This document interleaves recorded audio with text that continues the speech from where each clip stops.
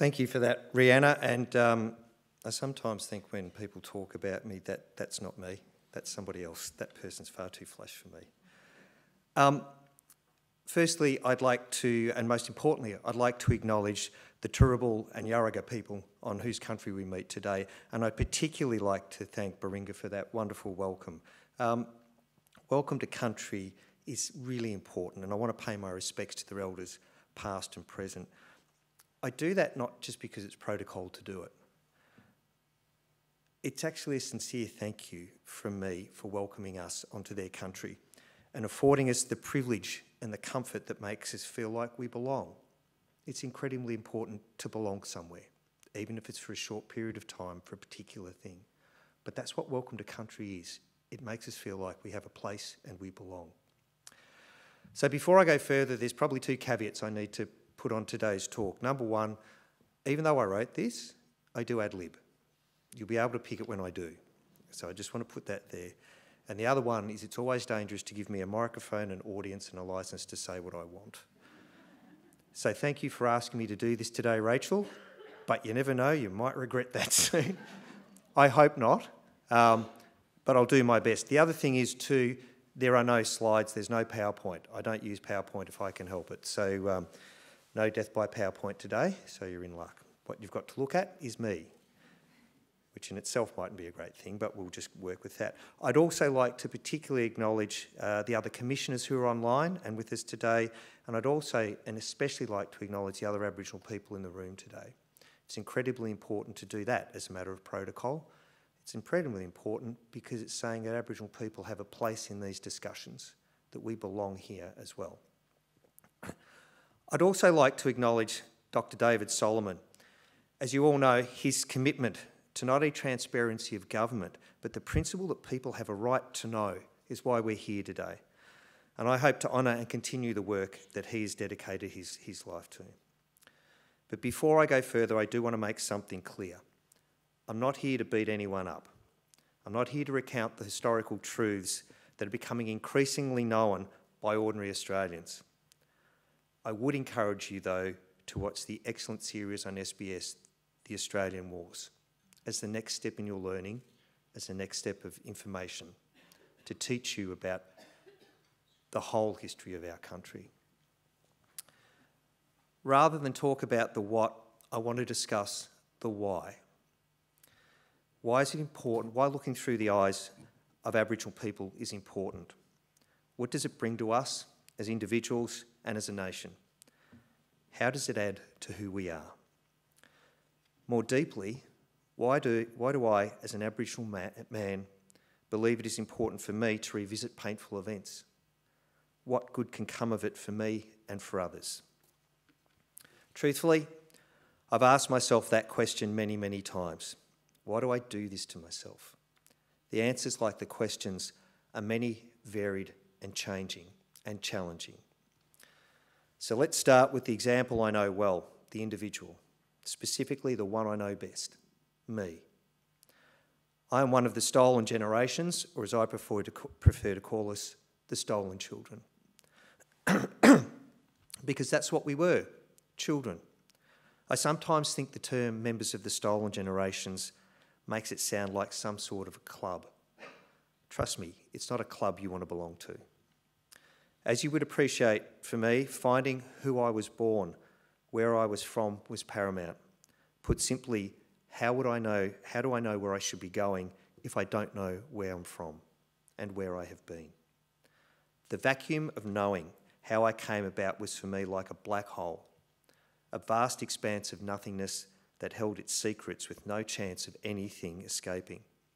I was separated from my family, community, culture and country when I was 3 weeks old. The nothingness of knowing anything was real. Except this black hole had left 2 breadcrumbs for me.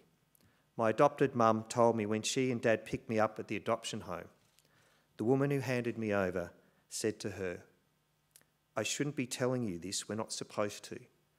But besides being Aboriginal, he has some Indian blood in him," and he was given the name Andrew James. 2 Christian names.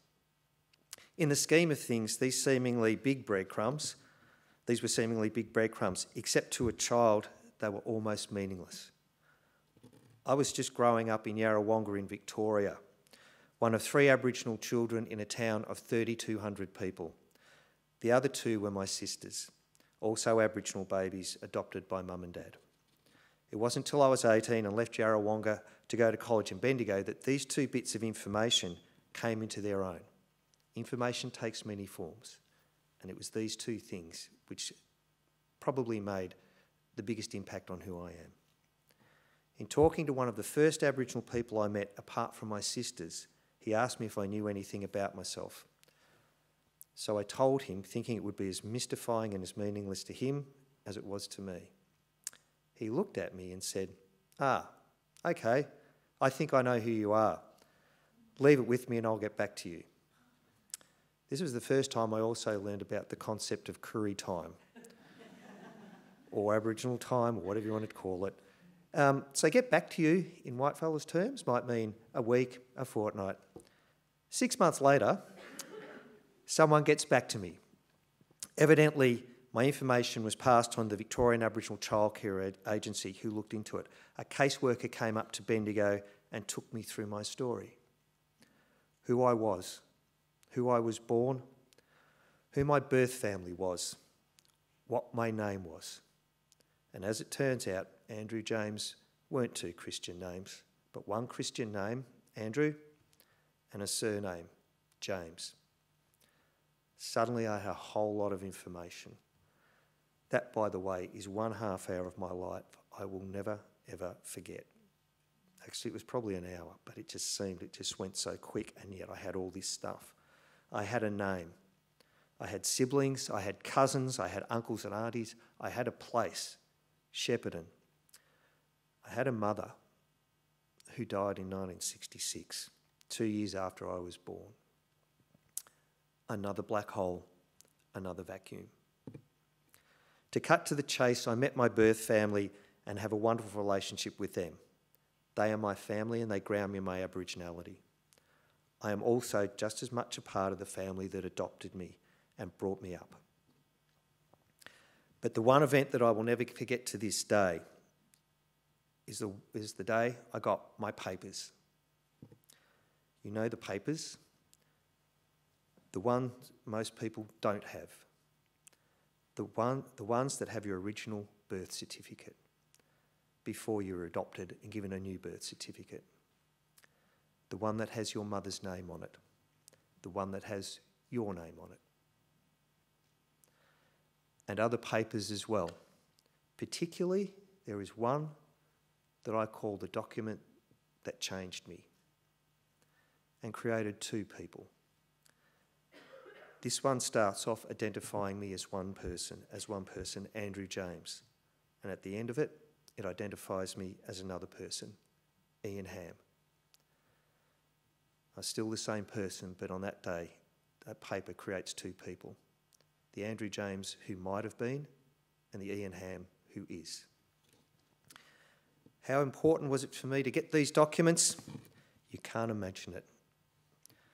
Up to this day, up until that day, the day I sat in a room with other adoptees, all non-Aboriginal by the way, everything I'd learned about myself from my families and others was still unconfirmed, at least in my mind, if not in the minds of others.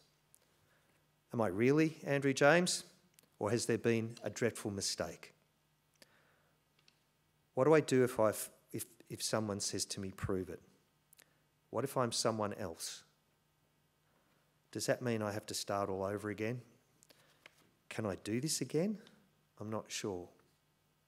Thankfully, I didn't have to contemplate this scenario. The documents confirmed everything I'd been told.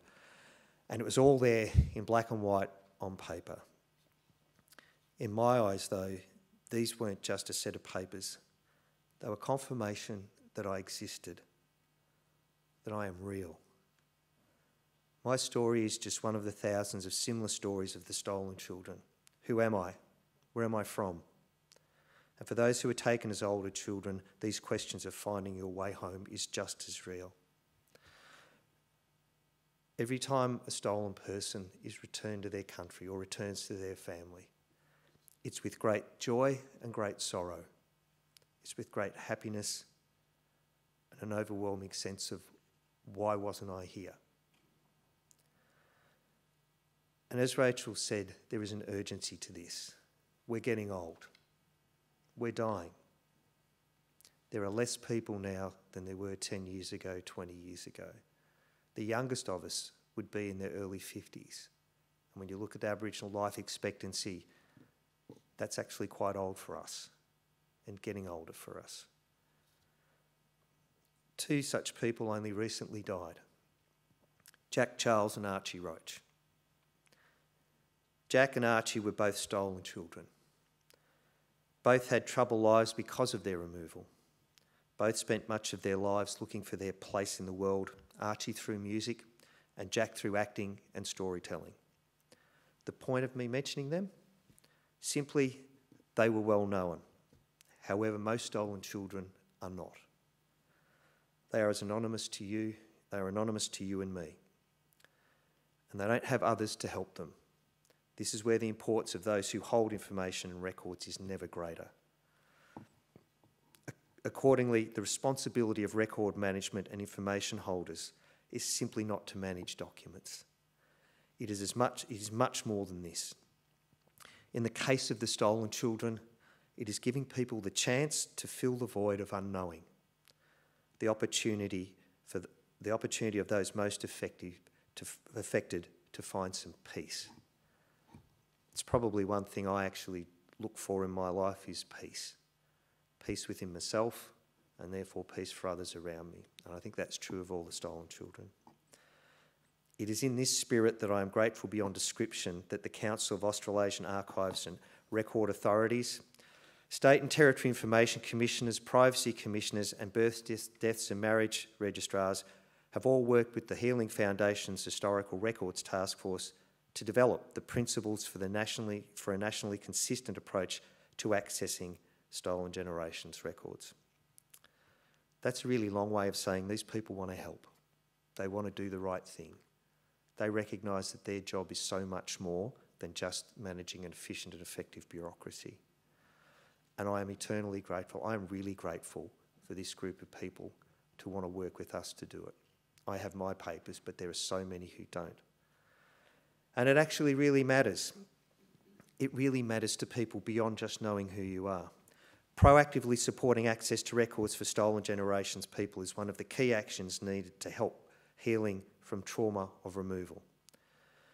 It means for many, as it did for me, that the story of your life is real, that your experience is valid, and that's how you see and understand yourself is no longer brought into question. In essence, it is bringing the truth into light. It also helps us raise a question, and this is me ad-libbing, the question of redress. Once you know who you are, once it's confirmed who you are in your own mind, the question of redress comes up. I urge and encourage the Queensland Government to establish a redress scheme for the stolen generations. There's only 2 jurisdictions that don't have it, Western Australia and Queensland. If the Queensland Government wants help doing it, call me, I'm easy to find. I helped set up the Victorian one, I helped set up the Commonwealth one. I did the same thing to the Western Australian Minister for Aboriginal Affairs about 3 weeks ago, so I'm doing it here in Queensland. This cannot wait, this can't be open to political discussion, this must be done, and done now.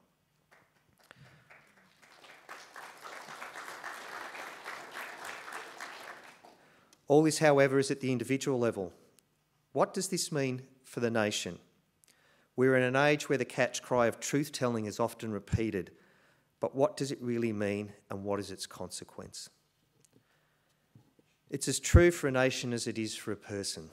The older you get, the more things you have in your past that you would rather not talk about. We all, as people, have regrets. So do sovereign states. Australia is no different from many other sovereign states in its history. We are also no better or no worse. Like people, nations should not sit in judgment of each other's stories. That needs to be left to the peoples of that nation themselves. It is a sign of the maturity of a nation if it can look into the mirror of itself and own what it sees. Australia is at a critical point in its journey. We stand at a fork in the road and must decide which path we take. Are we brave enough to confront the longer, harder, but ultimately more substantial road of disclosure? Or will we turn away and take the easy road of denial and selective narrative that tells us only what we want to hear, not what we should and have to hear? It is a choice that for all of us, for the lack of a better term, have skin in the game with. And it's not a black and white discussion either, for want of another term. And it is a difficult game to play, as there may be no set of rules, at least beyond what we assume, which not necessarily may be right anyway. Essentially, to embark on the processes associated with truth-telling implies that you are ready to see and hear the things that may be decidedly uncomfortable and equally unexpected. A proper truth-telling process is not all one-way traffic. Let me be clear about that. It's not all one-way traffic.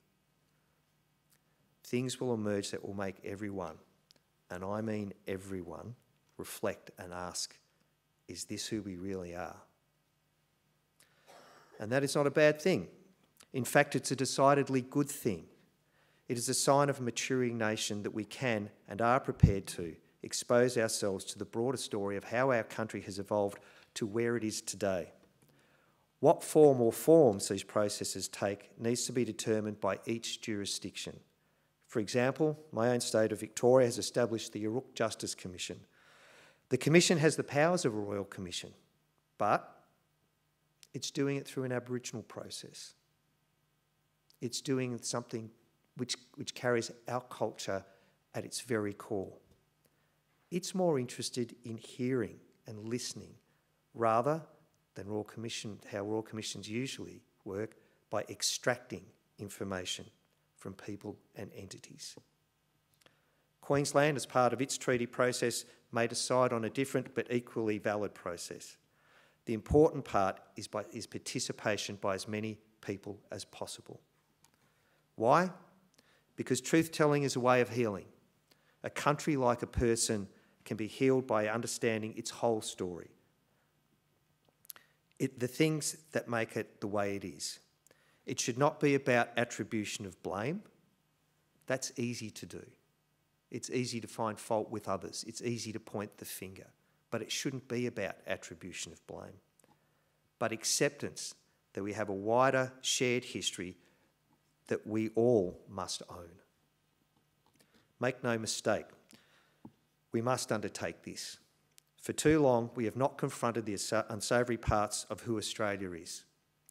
For too long, we have let the schism between Indigenous and non-Indigenous Australians widen and rot the bedrock of what should be our national identity.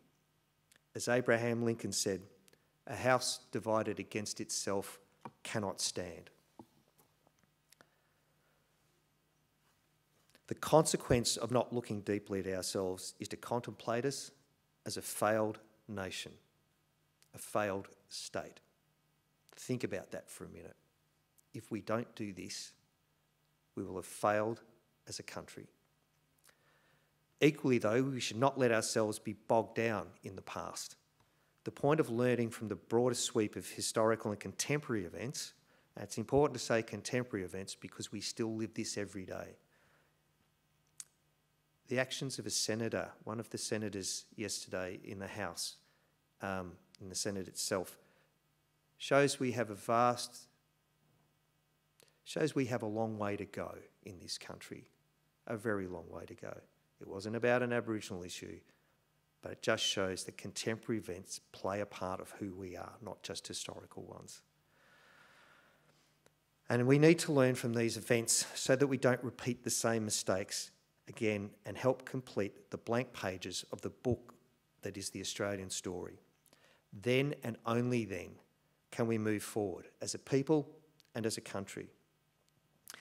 And move forward we must, for we face many challenges. Climate change, international geopolitics and our place in it, the economy, the place of Aboriginal and Torres Strait Islander people in the national narrative, to name a few.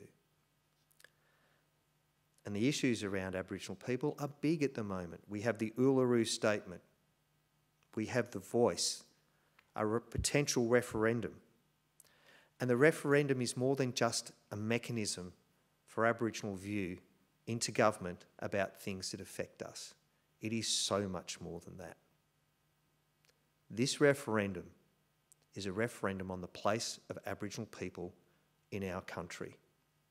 If it was just about a mechanism for administrative input into the thinking of government, sure, but it's not.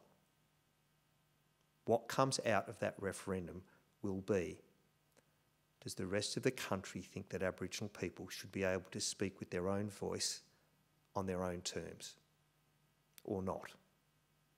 This is as important as the 1967 referendum, which made us ultimately citizens in our own country. The next part is, do we have a right to be heard as citizens in our own country on our own terms? I think the people who are supporting this referendum and the people who don't support this referendum should really contemplate that deeper question and not just the shallow one of, do we need this separate mechanism? Because we don't get a chance to revisit this. Not in my lifetime. I'm nearly 60 years old. I'm Aboriginal. We're not going to do this again for at least one generation. Not that I don't plan on being around, if I could be, but, you know, there's every chance I won't be. So as we go forward, we need to contemplate that deeper question.